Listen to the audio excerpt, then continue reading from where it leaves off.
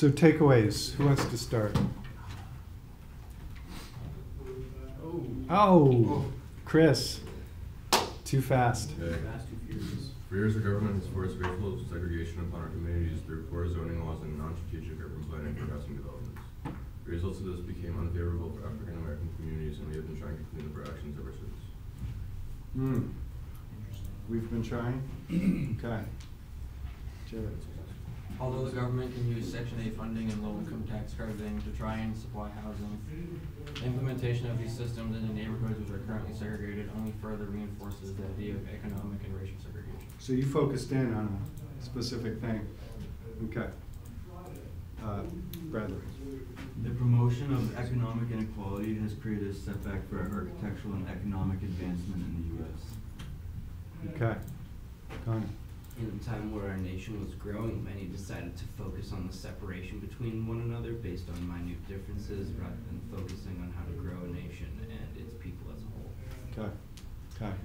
You may open the floodgates, but there's no water behind those doors, and the outcome will be affected by Tamara. America has come a long way in the quest to drive racial segregation out of its borders. Unfortunately, despite the tremendous efforts put out by the government, the country still faces racial segregation even in the present day implementation and justice. Okay. Back row, Z. I said modern social communities are set up in the way that they are predominantly from racial zoning the past 75 years, reflecting as to why in modern day we have communities that are predominantly black, such as in Boston we have Dorchester, compared to areas predominantly white, such as Interesting. So you're bringing in your own stuff. Okay. Oh, Danner. Of course, racial segregation has more impact on the race, leading to formation of slums and poverty in the neighborhood, and is responsible for how modern communities shape. Okay. Xavier. Modern society is the result of deliberate design moves and choices, the creation of structure which dictates the freedom and ability for African Americans to thrive and prosper. The covert design choices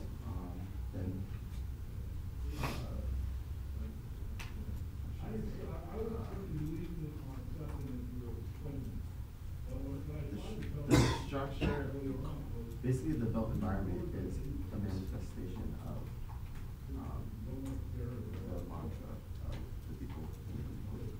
The people Who control it. who control it. Okay. So there's a question, is it a passive outcome or is it an instrumental force driving, reproducing? So think about that. So up here to Will. The zoning practices of the 20th century created racially segregated neighborhoods as a system to oppress African Americans by forcing them into slums and creating an economic divide that continues to prevent their opportunities to this day. Aiden.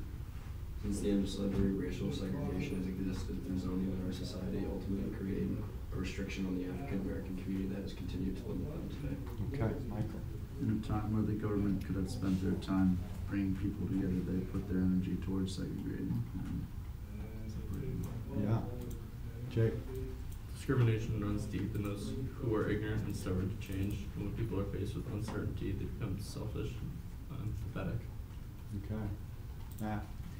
In the past, zoning laws were used to suppress the liberty of minorities via segregation. Unless we inform citizens and analyze how our laws today affect people from all backgrounds and how they may be used to segregate people. Okay, Anjun.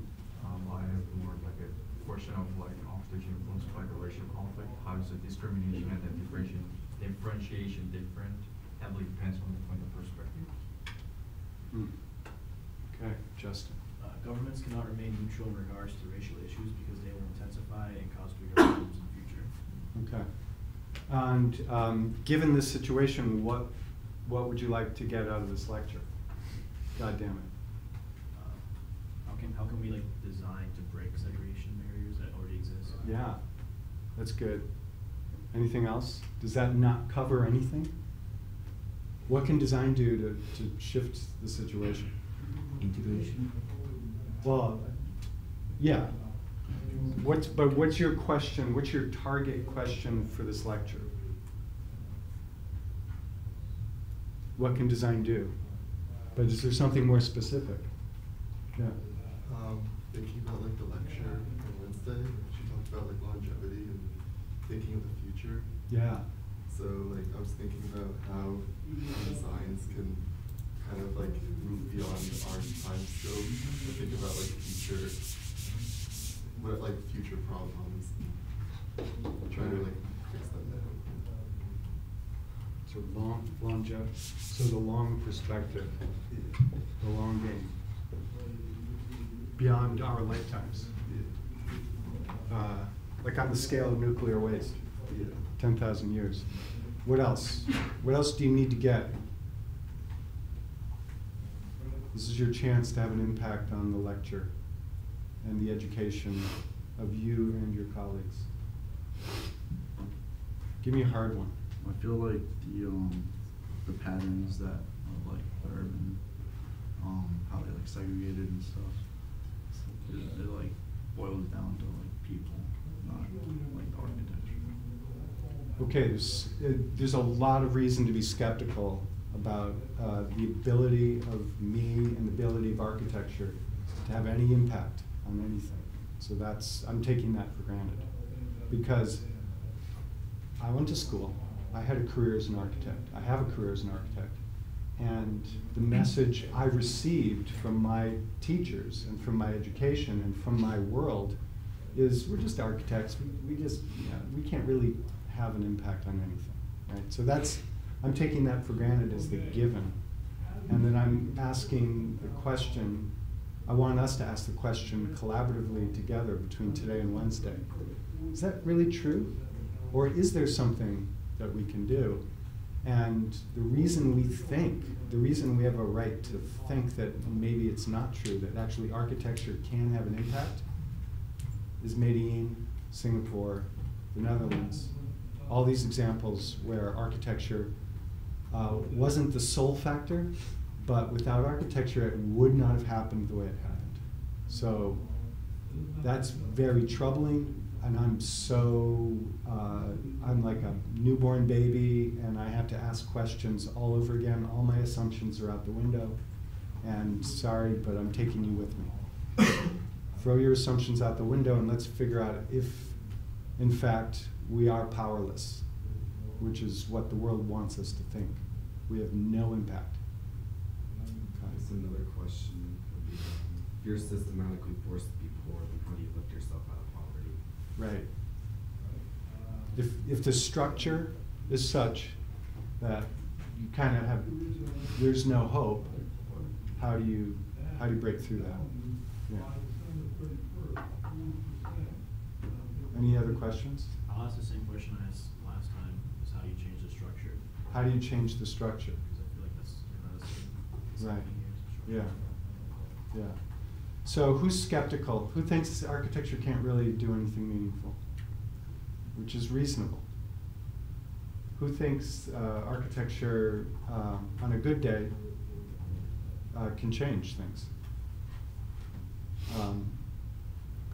How likely is it that architecture, now let's be honest, how likely is it? Like, well, we'll leave that as an open-ended question. What is it going to take for what we do as architects to have an impact on these big structural forces? Let's do it. And when you get out there, I think structure agency would be a great name for a firm. And I think that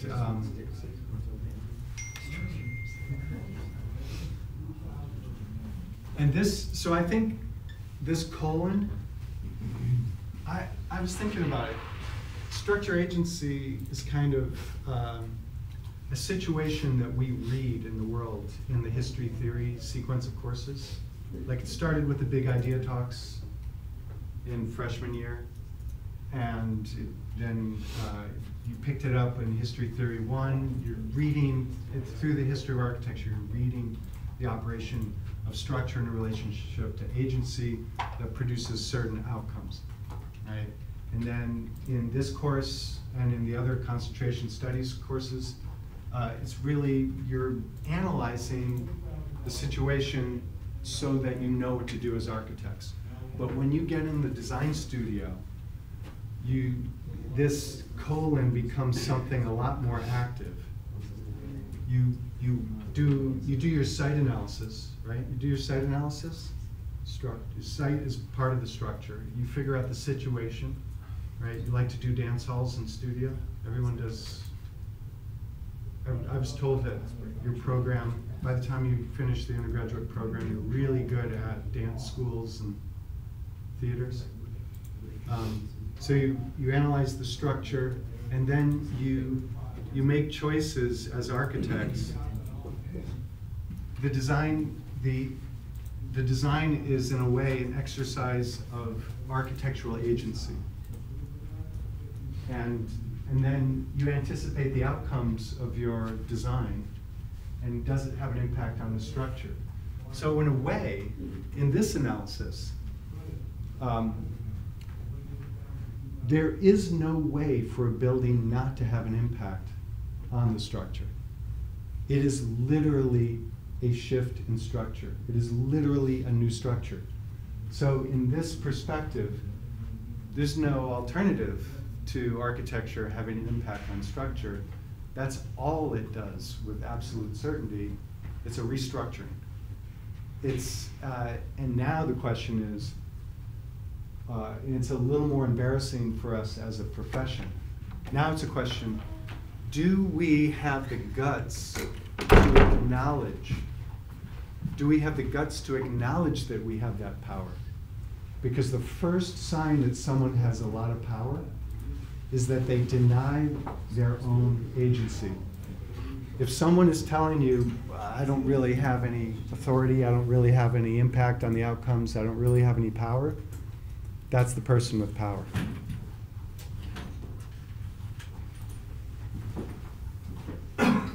So, that's an interesting framing of this topic and every topic. But this is, so in a way, the reason we like to teach some of these things is it provides us such a vivid demonstration of the relationship between structure and agency, that all of a sudden, once you see it in one situation, all of a sudden you start to see it everywhere. So I'd like you to, you know how that happens? You see something and all of a sudden you start seeing it everywhere. That is the thing we hope will happen as we look at a very vivid demonstration of the relationship between structure and agency. We hope that you start to see it everywhere. And if your laptop is open but you're not taking notes, please close them. And I will come around at some point to help you with that. So the LA school. Let's get right into the LA school. At this point,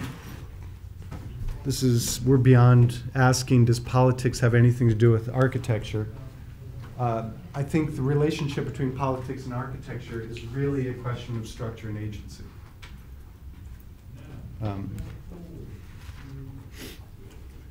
And the things that we are doing in the analysis exercises, we are taking fragments of the world and we are, in a way, think of it this way, we are analyzing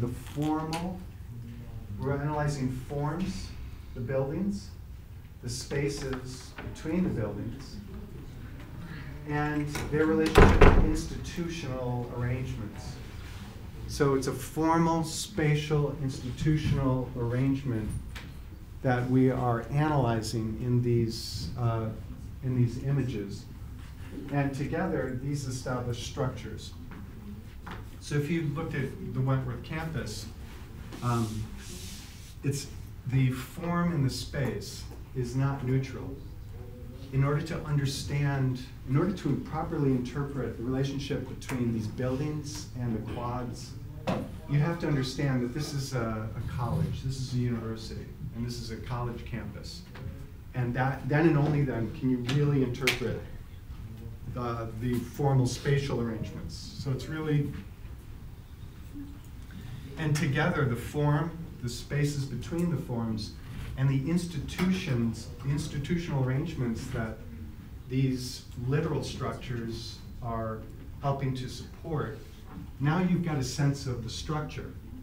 And within that structure, like we are all occupants of a formal spatial institutional arrangement that is the Wentworth Institute of Technology. And we have agency. We choose this major, we take these classes, although you don't have much agency there, and you move through the campus. You can decide whether to come to class or not. And there is another structure called the grading system that you can engage and make your choices within that structure that yields certain outcomes. That's something that you should all be intimately familiar with. So these slides are somewhere between where they were last year and where I want them to go, so it's a bit of a mess right now. But the thing about Los Angeles is that for the longest time, up until to and including my own education, I took a version of this course at MIT in 1996. And at that point, we went through the entire history of cities, starting with Çatalhöyük in Turkey thousands of years ago, and we came all the way up to, I don't know, Chicago in the post-war period. And then we stopped. Even though it was 1996, it was a history course, so we didn't talk about anything that we've talked about in this course. We stopped at a point when the human population was around 3 billion compared to the current 7.7 billion, and peak human expected 11 billion. So none of the stuff that I'm going through in this course was included, so far, was included in the course that I got. So I was a student in that course, and then I was a TA in that course twice, and then I co-taught with a professor at MIT the course, the seminar, the graduate seminar that feeds into that course. And I pushed and I pushed and I pushed, and I said, listen, man, you've got to teach the LA school. It is so important, and it's established, and we have to teach it. So originally, he and I were going to co-teach a course on the LA school, but he wasn't comfortable with it because he was an old fart, and he had power, and he cut it down, cut it down, cut it down, until the LA school became a half of a lecture in that course. And so this is near and dear to my heart. It's something I feel is so important for all architects to understand. And it starts with the fact that LA, for most of the history of the discipline of architecture, LA was not considered a real city. It wasn't considered worth looking at as a city, because we know what cities look like. We're architects. We know what cities look like, right? They look like New York. They look like Boston. They look like London, Paris, Berlin, Tokyo. Those are real cities. None of this LA stuff. That's an aberration. So for most of the post-war period in the field of architecture, we considered LA to be a non-city, kind of a non-place, it's even been called. And it was Rayner Banham, this British architectural theorist and historian, who left the comfort of London and Norwich and moved to LA because he just loved the craziness of LA. He wrote this book called The Architecture of Four Ecologies about Los Angeles. And a weird thing happened. All of these things that he observed as being characteristic of LA went from being an aberration to becoming the norm. So at the point when I was trying to convince my good friend and colleague at MIT that we should be teaching the LA school, he was saying, nah. But by 1996, no, when we were doing this, it was 99. By 99, it had already very clearly shifted, and cities all over the world were variations on the LA theme. So the key thing about LA, it is a polynucleic city. There are multiple centers. It's not a classic. The classic city is characterized by Chicago, and we'll look at this as we move forward. But you have a central place, and the closer you get to the center, the higher the density, the higher the land values, and the higher the buildings. And that's what's so weird about Dubai. It has nothing to do with that. But Chicago does. And just take Lake Michigan out, and you've got Chicago, which is the birthplace of the concentric city model. And that interpretation of the history of cities was so dominant that it blinded us to the possibility of anything but that. And if LA looks like this in the earliest interpretations, the students of this course have gone on and made this analysis back when we thought this was permissible. It's not anymore. But looking at the 17 million people of Los Angeles, of what we think of as Los Angeles. Los Angeles is a municipality that's something like this. And Los Angeles is a county of something like this. But Los Angeles, as a greater metropolitan area, really encompasses most of Southern California, and by some interpretations would include San Diego and Tijuana, so crossing an international border, and increasingly going all the way up to Santa Barbara. So it's really an immense region. It's 137 different towns. And if it were a country, it would be the 7th largest economy in the world. And the interesting comparison is it's about, in terms of population, size, and size of economy, it's about the same as the Netherlands. So it's an interesting comparison because, and we'll carry this forward into next week's topic, Los Angeles is ridiculed as not being a city because it's really a collection of suburbs. Each of these towns were set up independently, and only with the increasing of driving and automobile infrastructure does it operate as a single economic entity. So just let's look at one part of this thing again. Remember this? This is the part where 1% of America has 40% of all the nation's wealth. The bottom 80%, 8 out of every 10 people, or 80 out of these 100, only has 7% between them. And this has only gotten worse in the last 20 to 30 years. While the richest 1% take home almost a quarter of the national income today, in 1976, they took home only 9%, meaning their share of income has nearly tripled in the last 30 years. So the thing this was looking at is wealth. It's wealth inequality. What's the other thing other than wealth?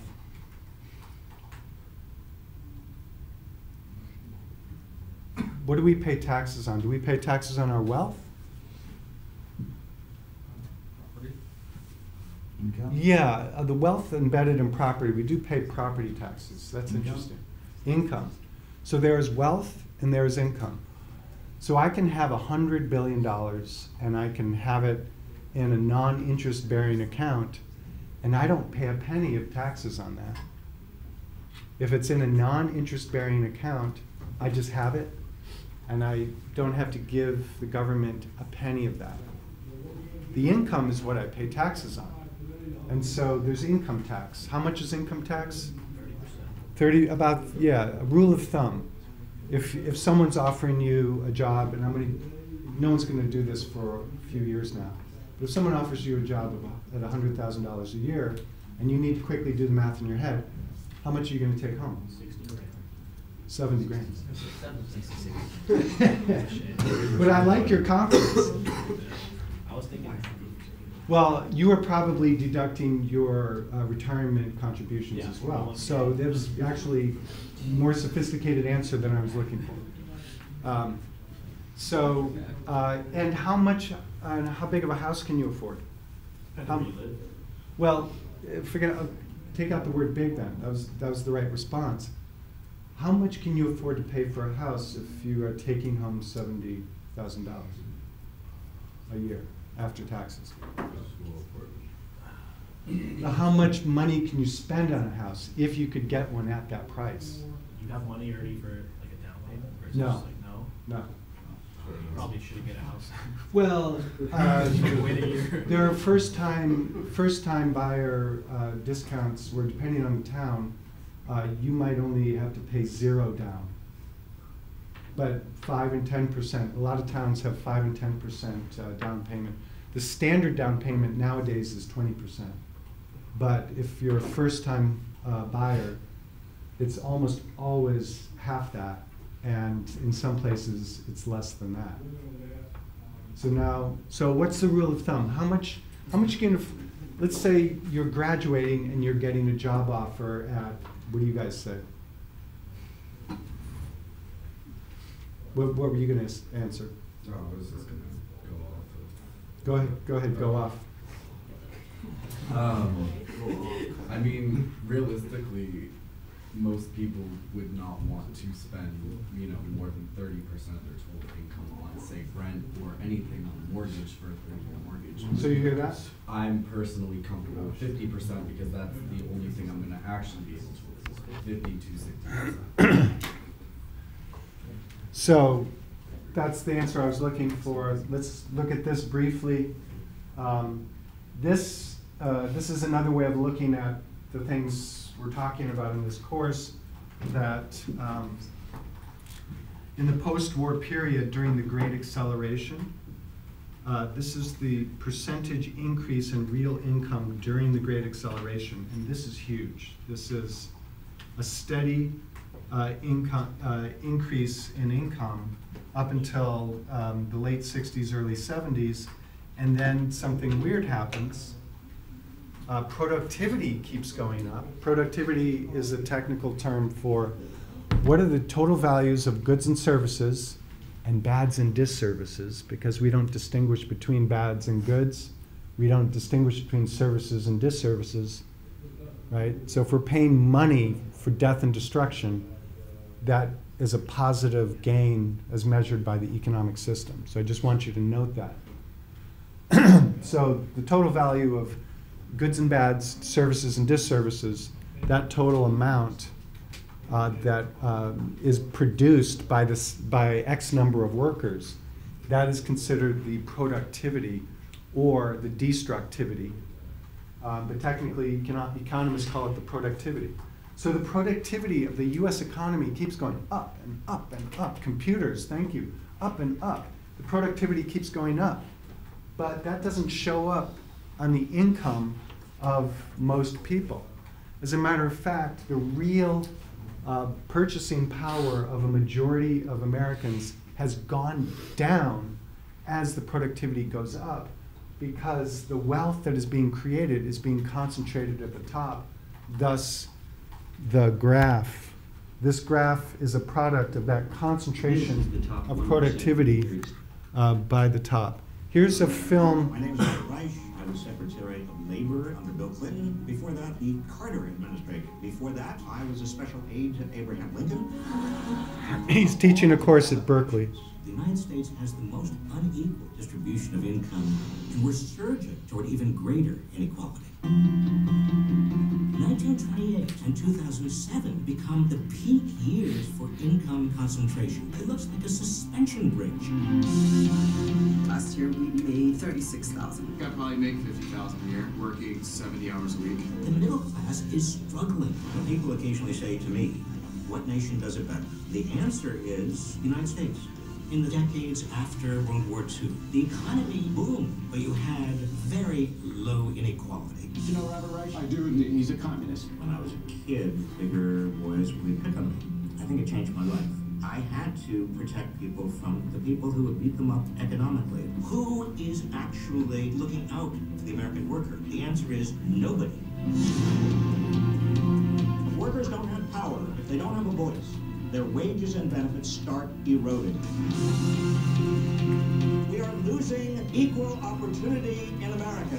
Any one of you who feels cynical, just consider where we have been.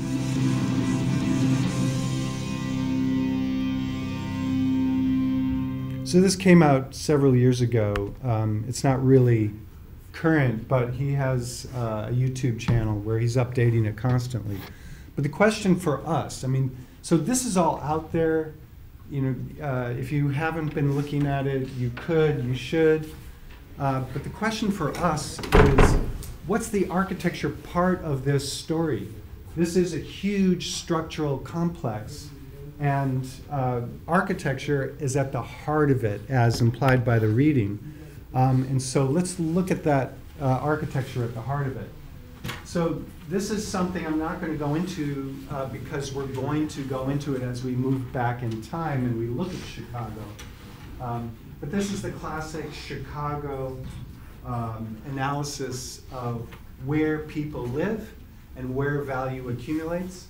The highest values per square foot in the center, and then going out until you reach agricultural value at the periphery. So from $1 a square foot to $1,000 a square foot, you know, and everything in between. So it's an exponential increase as you increase in density. And this is what we thought, this is how cities work. It's just, that's how all cities work throughout human history. But not so much, because Los Angeles has disrupted that. There are other forces at work that disturb the smoothness of the logic of these circles. And my other favorite professor at MIT to ridicule is William Wheaton, who is a giant, a pioneer of urban economics. And he is so stuck on this that as recently as last year in a public forum, it was talking about housing affordability and the crisis of housing affordability, and he was still stuck on this, saying, well, you can't argue with the concentric model of housing value, except you can. You actually, it's so rare to find anything but local instances of that still operating because of these other forces in architecture that we're looking at. So let's go back to Jakarta. There are zones and barriers. There are zones of high luxury, and you can tell by the open space.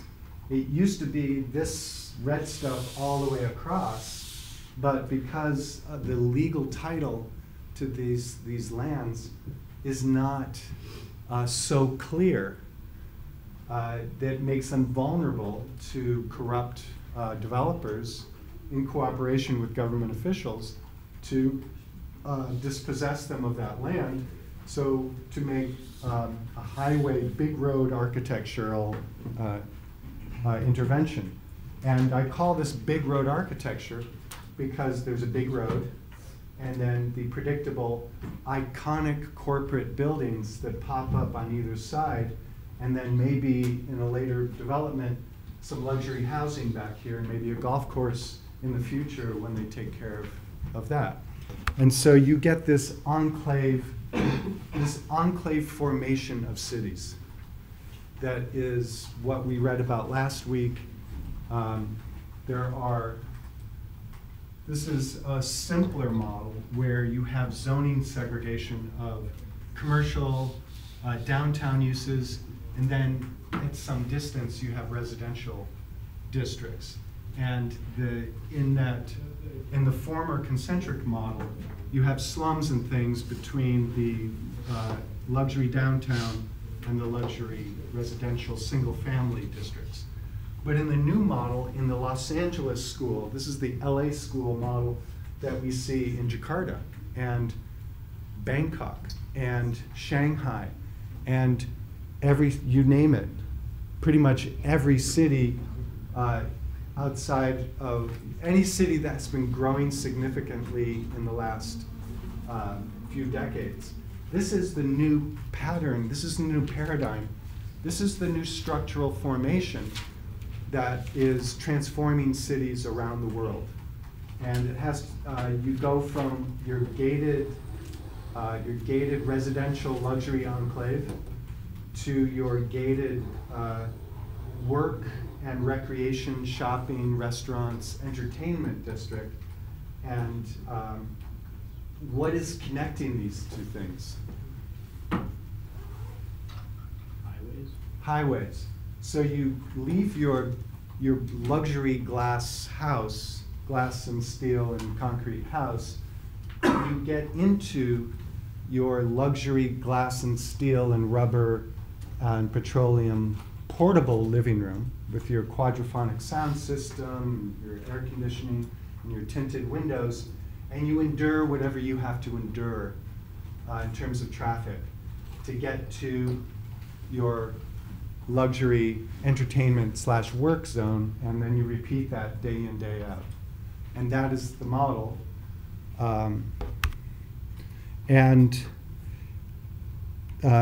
Very quickly, the part that we did not look at in close-up is what's happening in these speckled spots. What is that? Public space. Is it public space? What did Rem Koolhaas, do you guys, I'm always confused. Do you guys know who Rem Koolhaas is? Rem Koolhaas? Yeah.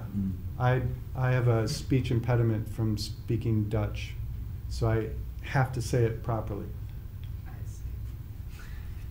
I apologize. I mispronounced it. But, so Rem Koolhaas called this junk space. It's that leftover space that you have to get through to get from your luxury thing, point A, to your luxury point B.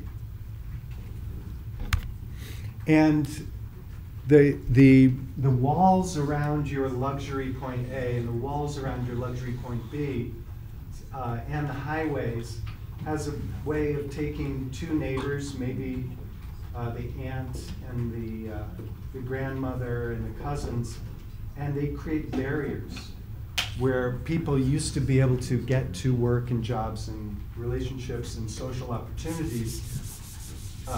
These enclaves create barriers, and this is what that looks like. So this is one of the luxury enclaves of Jakarta, and this is what the boundary looks like. This is the architecture of the edge. And it has a way of creating barriers between communities that used to be connected.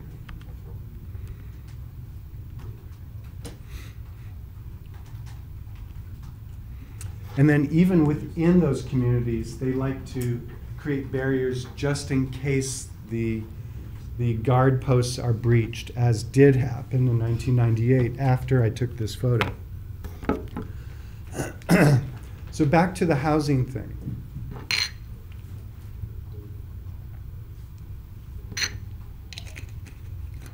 As these luxury enclaves are constructed, they tend to inflate the housing costs outside of the enclaves. And so the rule of thumb, if you're asking me, the bank, for a mortgage, right? We're back to the scenario where you've graduated. This is practical knowledge for your near future. As a banker, I'll give you a mortgage. I'll underwrite your mortgage if you earn enough money to cover the housing costs And so I'll say, welcome, Mr. Picarello. How do you say your name? Picarello. Picarello. Good morning, Mr. Picarello. How much do you make? Sorry to ask you a personal question, but I'm a bank. No, you make $60,000. Of course. Right? So you make $60,000. Straight goose egg. So how much is that a month? Like 5. See, you got that one. Okay. And how much is your take-home pay after taxes? That's not take home. You don't take that home. 2,500. Well, that's if you're making maximum contributions to your retirement account. So let's say yes, thank you for being responsible. Let's say 2,400 for the math. Okay, so how much can Mr. Picarello afford to contribute to his monthly housing costs?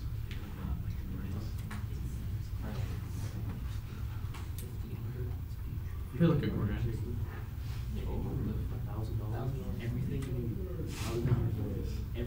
1,000. I did a 24, so it'd be easy to 800. So the housing costs that Mr. Picarello can afford is 800 a month. I'm sorry. But that was part of the 25. No, yeah. Like, So now what? How much of a house can you buy for that? you could buy a van and live in it. $288,000? Yep, 30-year mortgage, 800 a month. Oh, thank you so much. Where did you look that up? My calculator. So, okay, so you didn't use the amortization? No, so it's probably more than that when you put in like interest rates and things like that. Well, here's the thing, by the time Mr. Picarello finishes paying off his house, he will have paid roughly twice as much as the purchase price of the house. Often more. If it's a 30-year mortgage, current rates are pretty low. I think you can get 3.125 historically. That is a very low percentage rate. Woohoo, time to buy, right? Except for the housing bubble thing, which may or may not burst. So it's hard to purchase an appropriate house.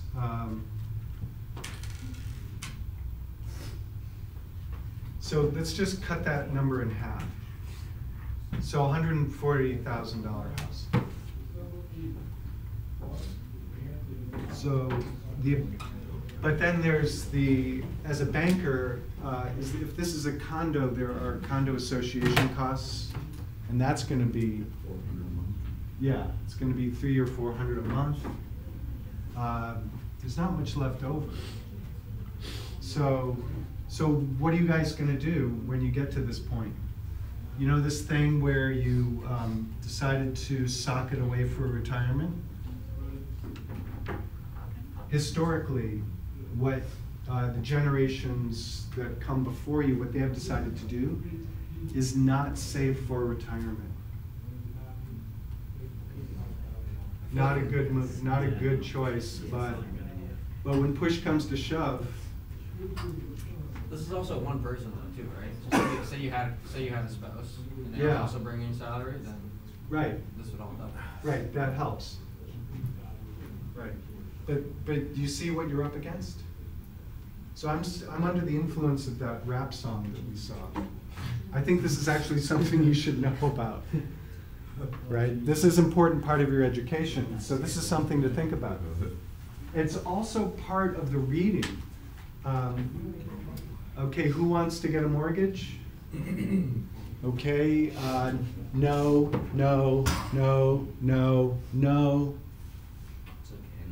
Is anyone Italian? No. Anyone Irish?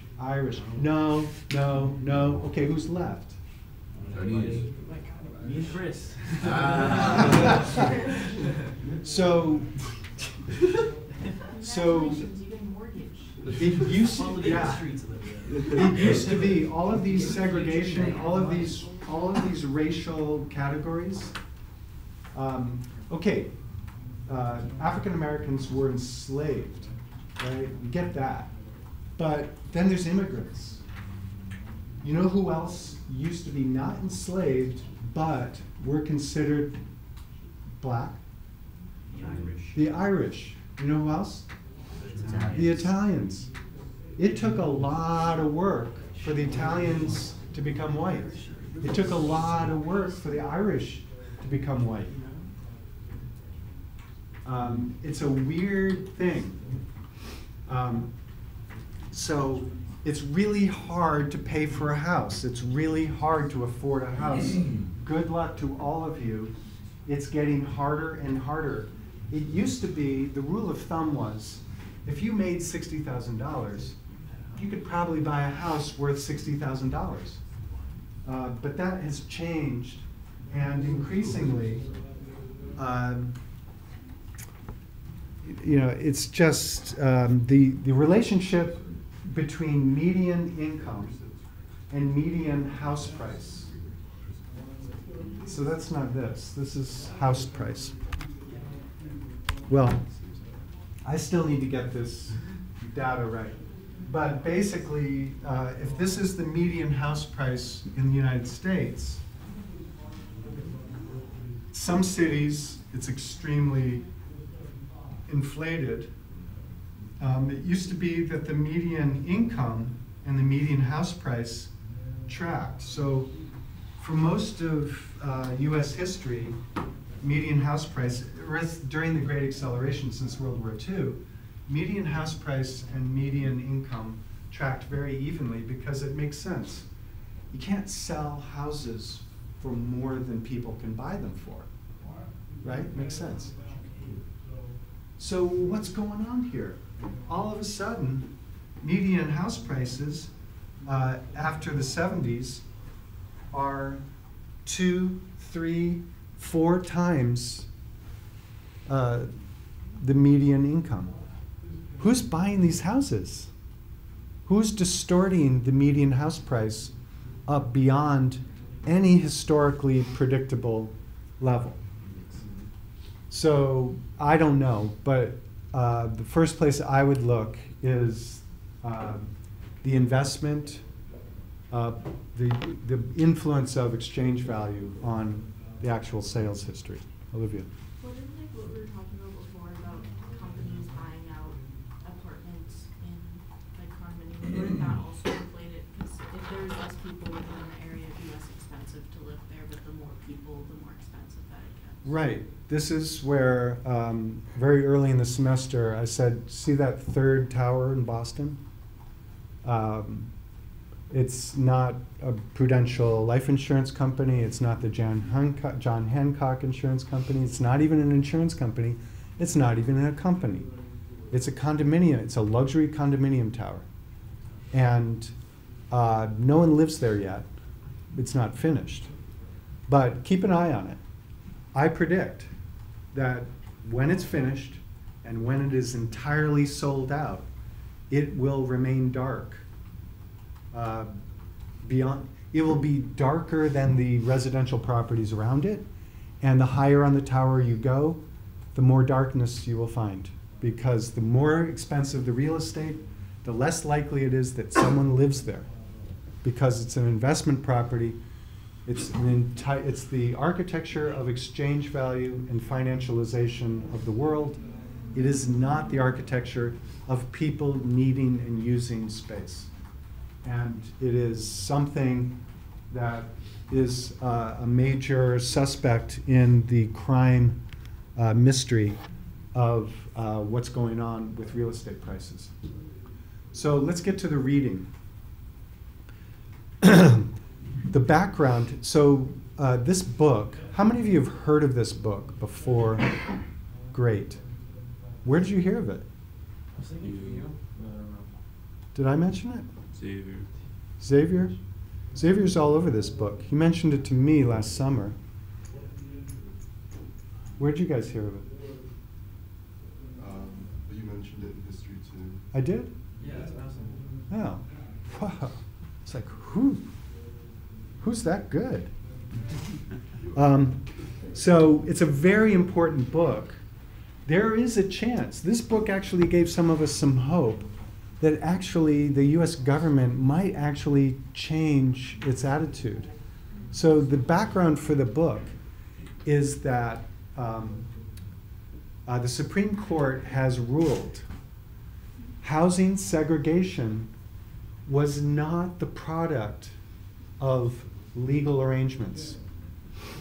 Housing segregation was the result of personal choice. People live in segregated enclaves because they want to live in segregated enclaves. Thus saith the Supreme Court of the United States, thus absolving the US government and the US people from addressing any consequences. There's nothing to correct because segregation is over. Hooray, we had a black president, hooray. And this book actually reopens that question in a very serious way by saying, sure, there was no, a long time ago, we stopped, we repealed any law that said, yes, you can refuse to rent or sell a house based on race. That law changed in the 1960s, during my lifetime, by the way. So not that long ago. I'm not that old. So we're good now. There's nothing else to be done. But there's something weird going on because the outcomes, if you look at the world in terms of structure, agency, and the outcomes that they produce, the housing in the United States is more segregated today than it was in the 60s. The schools of the United States are more segregated today than they were in the 1960s. The income discrepancies keep getting greater and greater and greater. And as great as the income discrepancies are, the wealth discrepancies, remember there's a difference between wealth and income? The wealth discrepancies are even more dramatic to the point where the median African American household wealth accumulated is about 1/6 of the median household wealth of a non-African American household in the United States. And the lion's share of that wealth discrepancy is traceable back to housing and neighborhoods, and thus architecture. So this is a really interesting point of entry. It's so exciting that when you have the chance to face these huge, epic, historic struggles and injustices, and you find actually at the core of the issue, architecture. So in response to the target question for the lecture, what does architecture have to do with any of this? Can architects make a change? Here's a clue. There's a hint that yes, architecture is actually the biggest single contributor to the wealth gap and the design of towns and cities and the institutional arrangements of towns and cities is the biggest factor in determining the outcomes of educational discrepancies. So the background of this Color of Law reading is that we didn't have in the reading itself was the first civil rights legislation in the United States was not, it was in the 60s, but it wasn't in the 1960s, it was in the 1860s. Isn't that weird? The first civil rights legislation that granted equal rights to all Americans was not in the, it was in the 60s, but not the 1960s, it was in the 1860s. Well, it wasn't just the Emancipation Proclamation, there were a whole series of laws that made it illegal to discriminate. Xavier? Is that? You're just stretching? There was a period from the end of the Civil War in 1865 until 1877 in which former slaves were given the right to vote, former slaves were given the right to property, former slaves were elected. We had the first black governor in the United States was in Louisiana in 1872. The second black governor in the United States had to wait another century because something happened in 1877. Well, first, something happened at the end of Civil War. The former slaves who were fighting with the North, with the Union, were told that when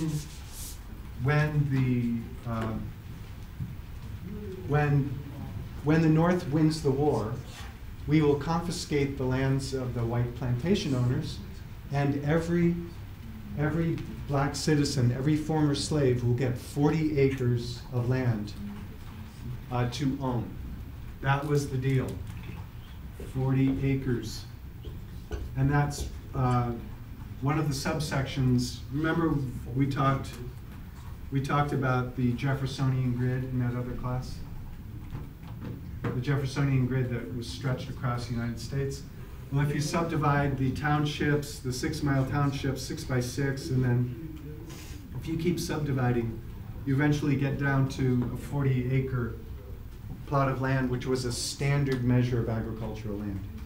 So that was the promise to all former slaves. Sorry about the slavery thing, here's some land. But unfortunately, in Ford Theater in 1865, Abraham Lincoln was shot, and the vice president was a white supremacist from the South, and he helped establish a return of white supremacy in the government structure throughout the South. And so the former plantation owners were granted their land back after the Civil War. It was not confiscated, and it was not redistributed. However, very quickly, and it was weird back then, the South was democratically controlled, white supremacist Democratic Party, and the Republican Party was the party of the North, the party of freeing the slaves, the party of Lincoln. It's this glorious past of the Republican Party that is mentioned often. Something happened that we're not going to go into. So basically what happened is instead of being given 40 acres to own, the system of sharecropping was established. In the sharecropping system, we allow you to live in these ramshackle shacks, and we allow you to plant what we tell you that you need to plant. We will sell you the seed, we will sell you the tools, we will rent you the house, we will repair the fence and charge you for that. And you can plant the crop we tell you to plant, cotton often, and you get to keep 2/3 of what we say we will pay you for that cotton, as long as you give us 1/3. And this system, the way I described it, you can tell what happened is actually the cost of the fence, the cost of the tools, the cost of the seed, the cost of all these things added up to more than the price the landowners set for the cotton. And so it locked, for 100 years, this was the Jim Crow South, where it locked the sharecropping population into conditions that were not slavery. It was capitalism in a way, of a sort.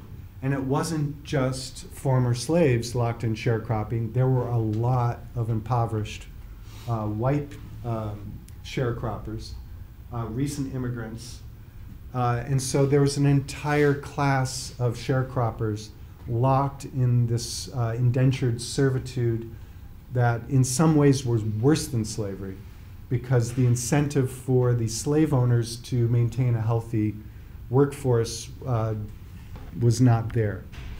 There's that graph.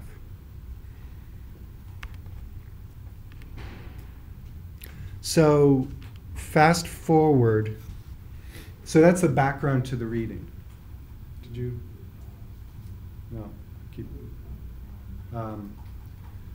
So that's the background to the reading. The chapters that came before chapter 3, but the main takeaway of chapter 3 has to do with the tools of architecture and urban planning that were established for the purposes of segregating the populations of the United States. And this was true in the North and the South.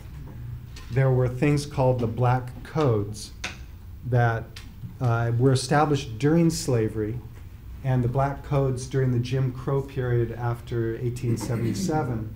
Well, what happened in 1877? The Republican-controlled government, for the first time in U.S. history, overrode the vetoes of the white supremacist president, and they established civil rights.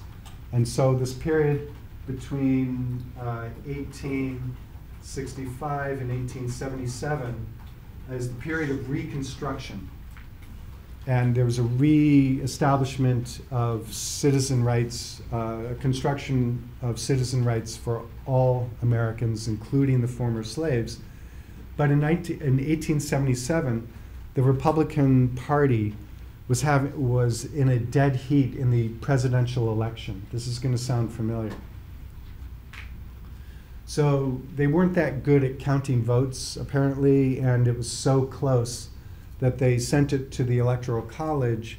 The Electoral College was so close, they sent it to a committee, and the committee was so deadlocked that they made a deal. The Republican Party of the North said, hey guys, you Democratic white supremacists of the South, if you allow Rutherford B. Hayes, the Republican from the North, to be president, we will remove the United States armed forces that were enforcing the laws of the United States in the former Confederate states. We'll remove those armed forces. And they jumped at that opportunity. So in this deal, Rutherford B. Hayes became president of the United States, and in exchange, the conditions of slavery were reinstated throughout the South and increasingly throughout the country. And so those were the Jim Crow years. The Jim Crow laws basically took the Black Codes of the slavery period and removed the word slave and inserted the word Negro. And that was the only change. And those Black Codes were then embraced by South Africa in the 20th century in the establishment of the Grand Apartheid system that you may have heard of South Africa, where, and it's almost word for word. It was true in Grand Apartheid South Africa.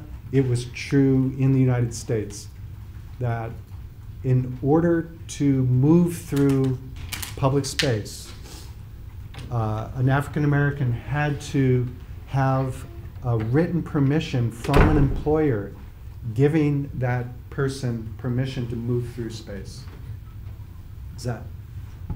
And so it was the past laws of South Africa have their roots in the past laws of the United States.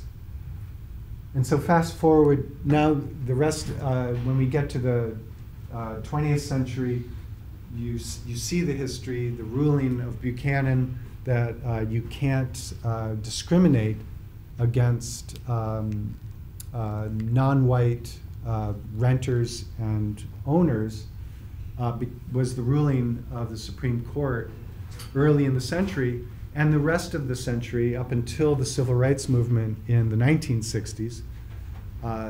It was a history covered by this reading of manipulating and ducking and creating structures that had the desired outcomes without stating explicitly the purpose of those structures, so that segregation was the unintended consequence. It allowed it possible for the Supreme Court and the courts to rule that segregation outcomes were the unintended consequence of laws that were intended to do other things. And so that was the game.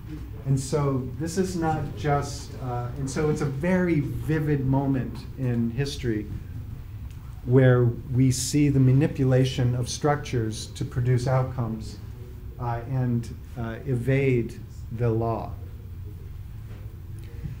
The other things, and so questions about that? Because I'm going to move on beyond what the reading covers.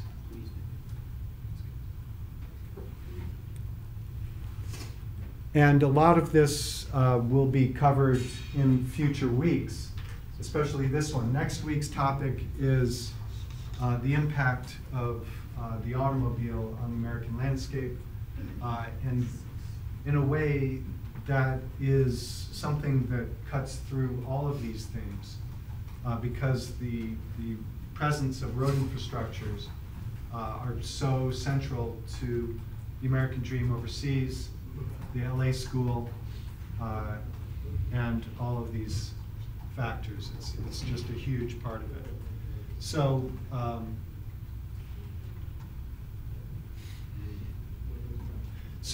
taken together, the Interstate Highway Act, the mortgage subsidy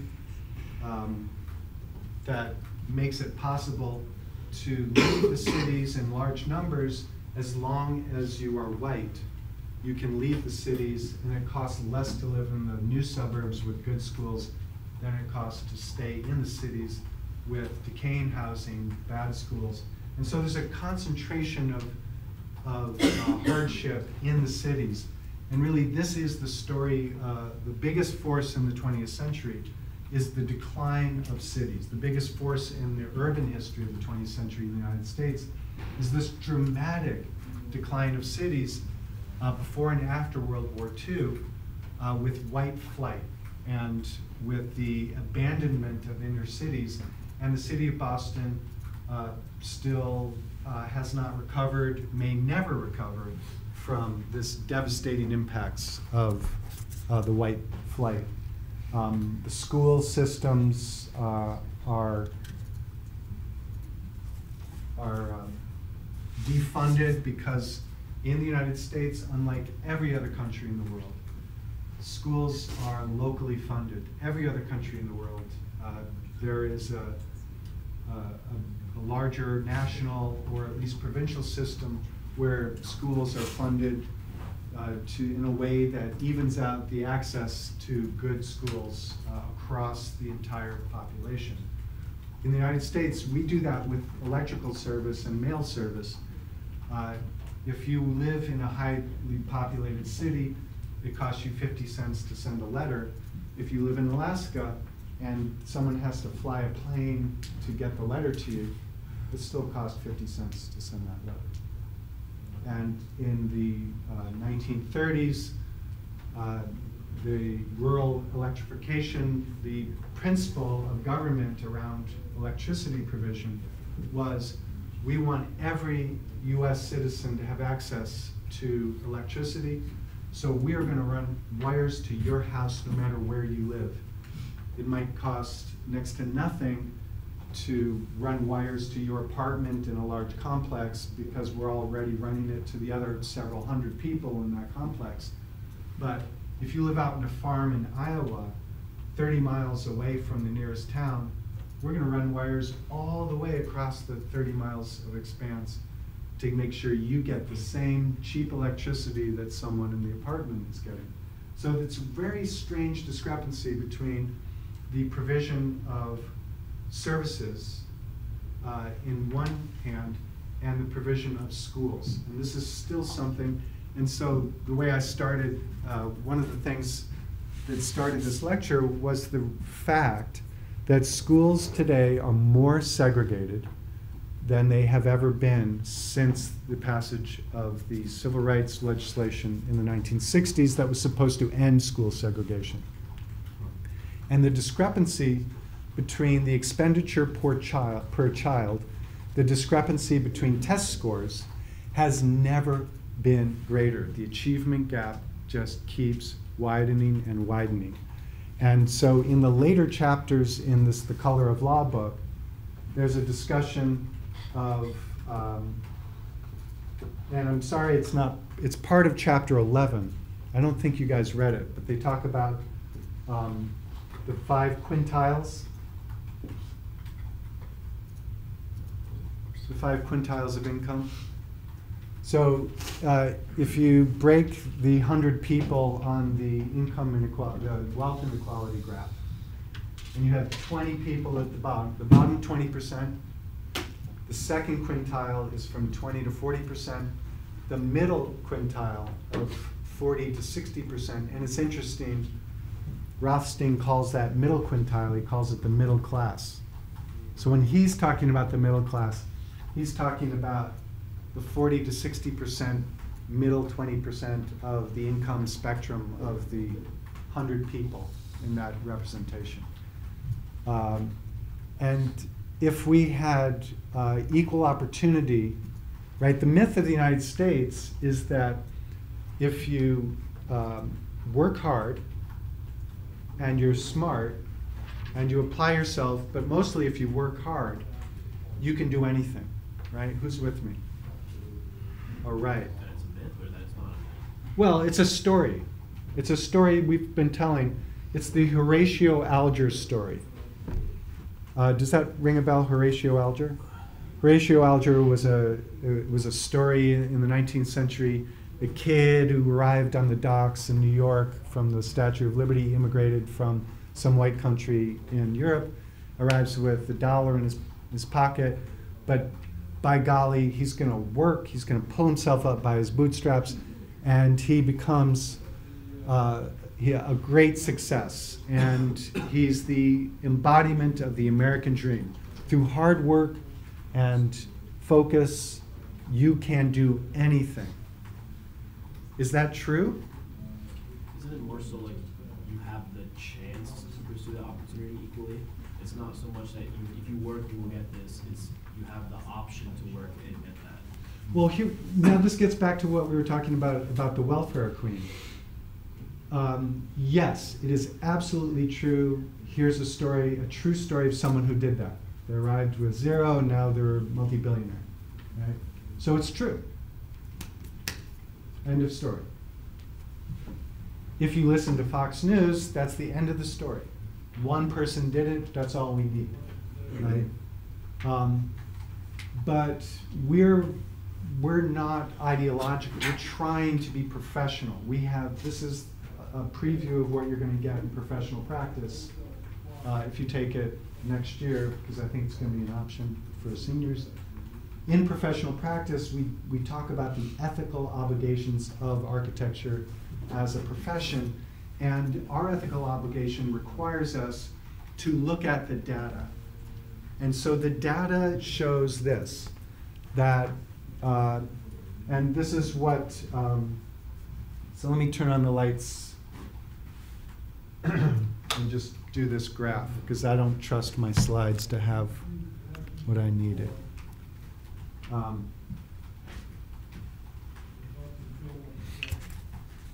If we look at the quintiles, did you write this down for later? So if we look at the quintiles, we have the lower 20%, the middle, and then the high. Right? So these are the first, second, third. Can I use the word quintile now that we've?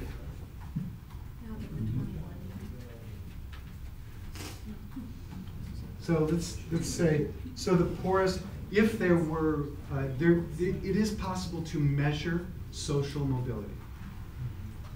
In a perfect situation, people who are capable of hard work and are smart, that should distribute more or less evenly. So if your parents are in the first quintile, but you have access to good schools and opportunities in a society with equal opportunity, and there are examples of this, then if, let's say this is 100 people, and here's the bottom 20. The bottom 20 people, 4 people will stay in the bottom quintile.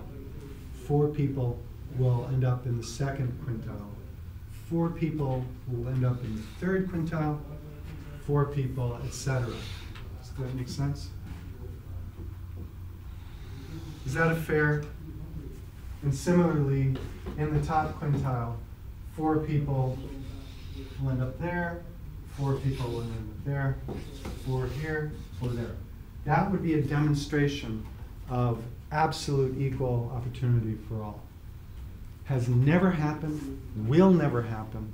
There are too many other things, right? So I'm not saying that this is even necessarily a goal. Go ahead.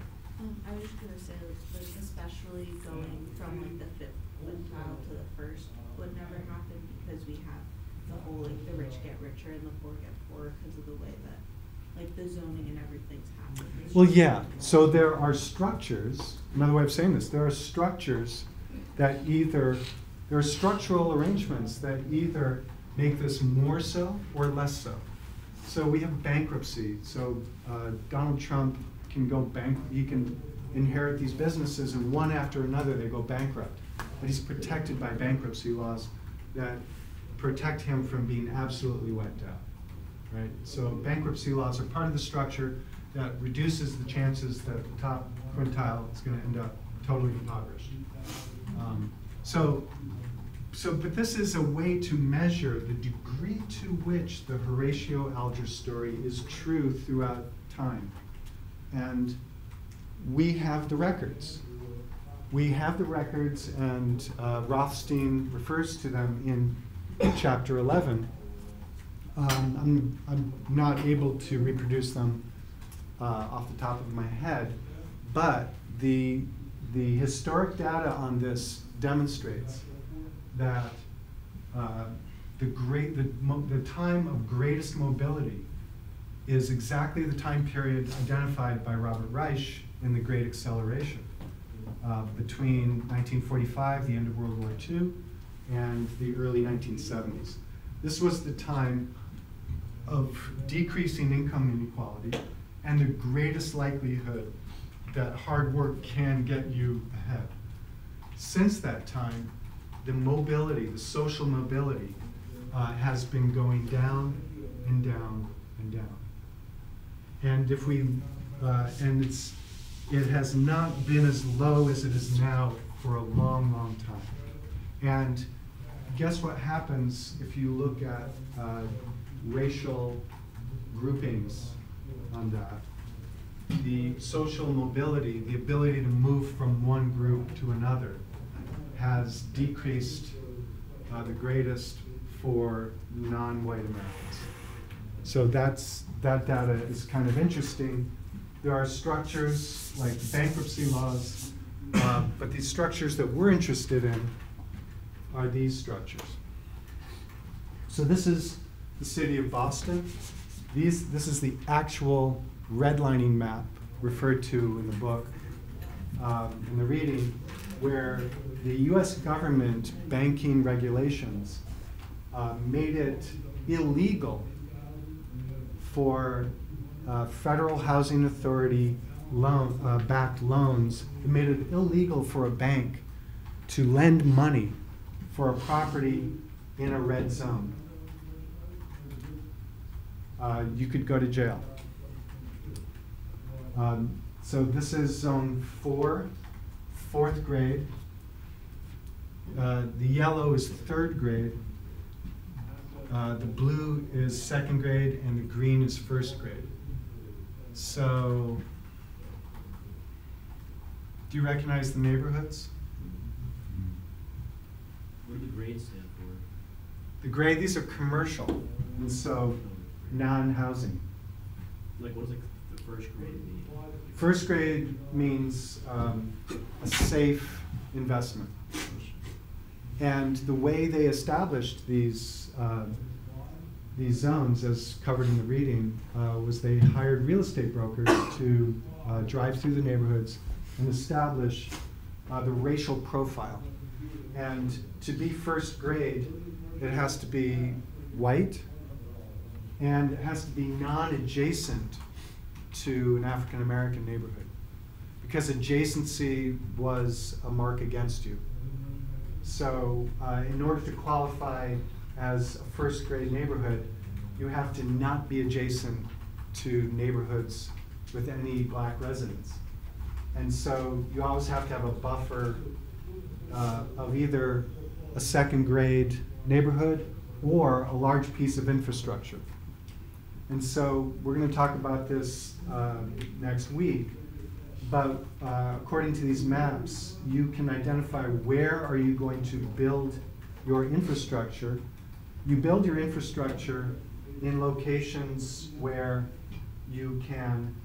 The first thing you want to do is you want to tear down the houses of non-white neighborhoods. So you want to definitely run something through here. The second thing is you want to create a buffer. A freeway is actually considered under these rules a buffer because it creates a zone of no residential. It creates a barrier. So first rule is tear down non-white residents' homes. Second rule is create a buffer zone. So you target the edges. Like this is a good place. And I'm not sure, could be a little experiment, build infrastructure here. Does that make sense? That's in, I don't know if Wentworth ever had a planning education, but in the 1920s, 30s, 40s, and 50s, this same chart would have been used for this same exercise. But at that point, it was to train officials on where to put the freeways. Xavier. So since this is a map of Boston, if you look at the red zone that you originally drew in, the borderline with the yellow zone on top is actually the green line, where the green line is. Or like on right here? Yeah, that's actually where the green line runs. Okay. So that was like a little piece of like infrastructure that separated like the red line of the community and the higher grade. And then in that other zone, down below the red zone that you drew on, that black line is actually where the highway goes that brings you. Okay, so that's I-95? Yeah, that's I-95. Or 93? Yeah. And there's Wentworth. Now, what's happened historically? This is a map that has been produced.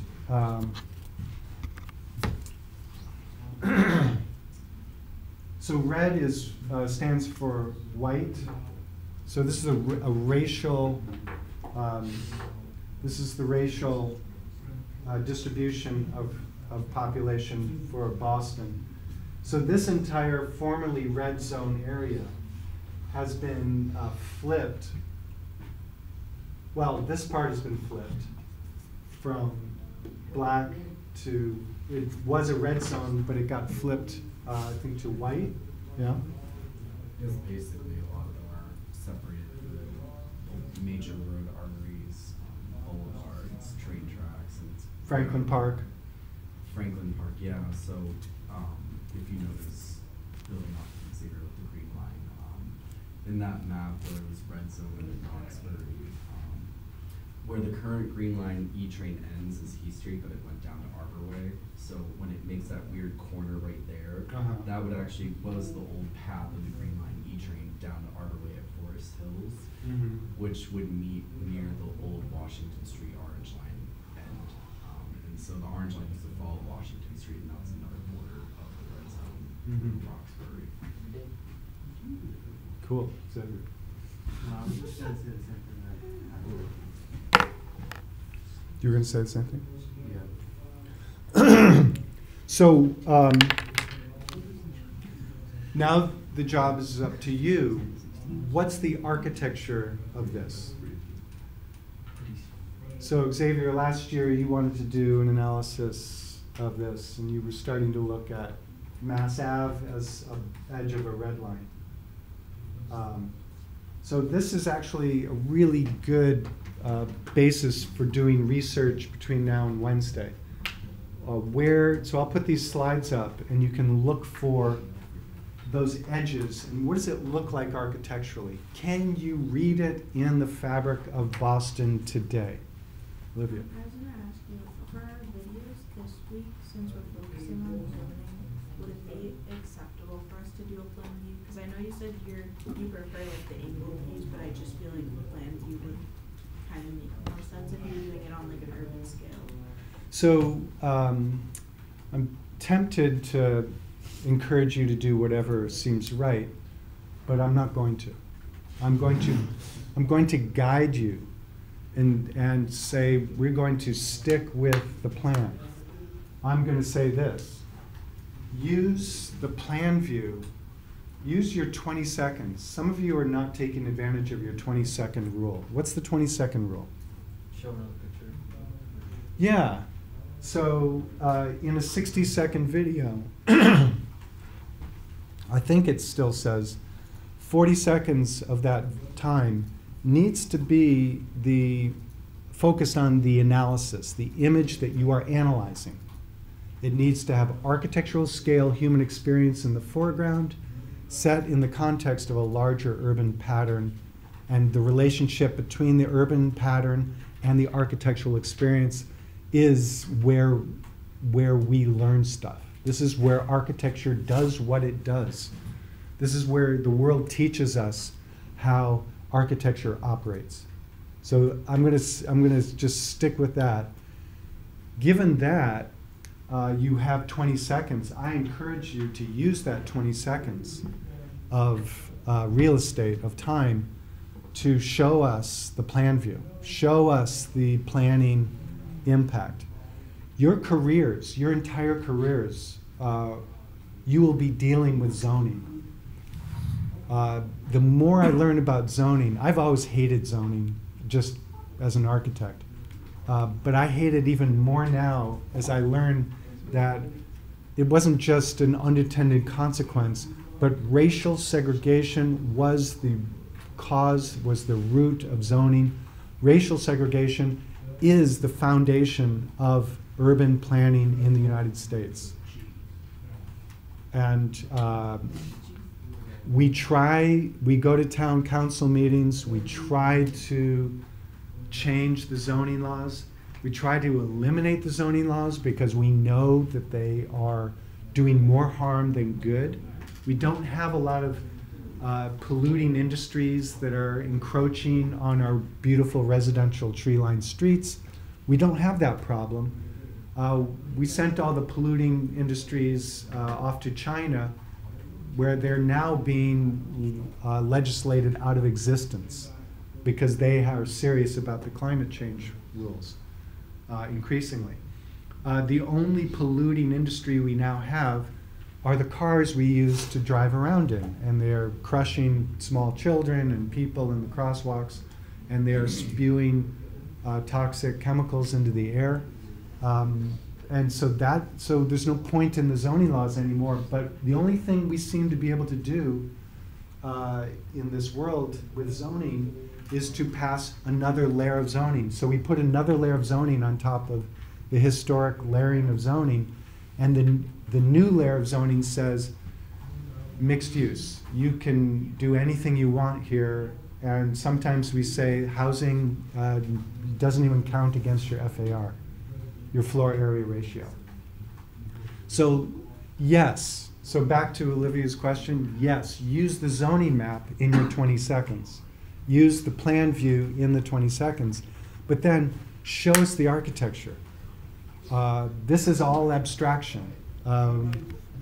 This is Los Angeles. This is all abstraction. We want to see what's the architecture of this. What is the architecture of this level of segregation? This is the concentration of African American population, Asian population, and then the white population. What's going on here? Yellow is Hispanic.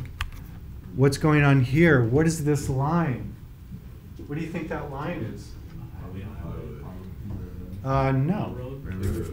No. It's the boundary between Detroit, the city of Detroit, and the wealthy white suburbs. What's in between that? Is it no like construction? I think there's like a no-go zone. Here's the infrastructure. It's a demilitarized zone. No, basically a demilitarized zone. So what's going on here with the revitalization of Detroit? It's all mixed. It's pretty interesting. A few more of these. New York City compared to Boston. There's a mathematical formula that says this is 79.1 level of segregation. Anything over 60 is considered extremely segregated. So 79.1 in New York, Boston, woohoo, 67.8. I have a question, like a personal opinion for you. Do you think that if renting an apartment or leasing an apartment would give like individuals equity, do you think it would raise or diverse the segregation slightly? Well, this is a complicated question. Renting doesn't change equity. You mean, Yeah, you mean so if you equality. were- You mean like equality. Like if you were to gain something from renting an apartment, whereas like if you own a house, you actually gain like No, I assets. think he means like legit equity, so if you're paying rent, you like now own a percentage of the place you're renting out, as opposed to just paying rent. Yeah, I think I mentioned this before. In other countries, there are rights to use property, and there's like 34 different levels of rights. In the United States, we have 3. We have fee simple ownership, we have condominium ownership, and we have rental. That's it. It's very simple, very clean, makes it easier in a lot of ways, but there is no equity, there's no asset value to your rental contract. It does not. The reason you should rent and not buy is if you can rent, if you can decrease your housing costs by renting, and you can put away money little by little and then have enough for a down payment and buy something that you wouldn't otherwise be able to buy. So especially if the bubble's about to break, don't buy anything, just rent. Like if you look at the housing prices and you say, well, it can't keep going up, then just rent. Let the real estate bubble burst and then buy. Okay? So what's the architecture of this segregation? The LA school talks about what happened in LA. Frank Gehry is the quintessential architect of the fortification. These buildings that he designs, and you see it in the Status Center and a lot of them, they're like fortresses of solitude, and they're inward looking. And we take people off of the street level and we connect them up in that fortress of solitude. Matt, have you been there yet? Yes, I have. Okay. It's the Prudential. The city of Boston will never allow this to happen again if you hear them talk, because it takes people off of the street and puts them, and so it removes bodies on the street. The cities do not like overhead pedestrian ways. They don't like mid-block crossings because it removes bodies from the sidewalks. The thing that keeps our cities vibrant and vital and commercial and economically strong is shoppers on sidewalks in front of stores, and we try not to allow this to happen. We make an exception for WGBH because it's more of a building, a bridge building. Yes, Chris. So what's the difference between like them like shoppers being in the Prudential and being in the street? In reality, you know, there's still plenty of, there's still plenty of people on the street. Right. But in principle, in general, there's a no pedestrian walkway. Remember this? Right, the panopticon is real, and we now live in a world of surveillance. The face recognition model can measure the distance between your eyes, the width of your lips. This new ability to record, store and analyze images of faces on a vast scale will fundamentally change notions of privacy, fairness and trust. In 2018, that most contact that people will have with face recognition, they won't actually know necessarily. It'll be through security services, it'll be through shops that are profiling you, and that's the more worrying side of it. But tech companies are forging ahead with their... So this is, you can now, this was a New York Times journalist, tracking cell phone. Everybody has a tracker on them. The data is being tracked. I could take attendance if I had access to this just by whether your phone is present in the room or not. Or I could use, some teachers now use facial recognition software. They just put a camera and that's the way they take attendance. I'm going old school here. But this is a way of, they identified a senior Defense Department official and his wife participated in the Women's March protesting Donald Trump's inauguration back in 2017. And this is, you can track anybody now. And so this is the new surveillance regime that is part of the LA school analysis of urban reality that we now live in. Any questions? Okay. If you have ideas for the analysis and you want to run them by me, when's a good time to do that? Right now. Okay. Oh, I didn't expect that. Let's do that.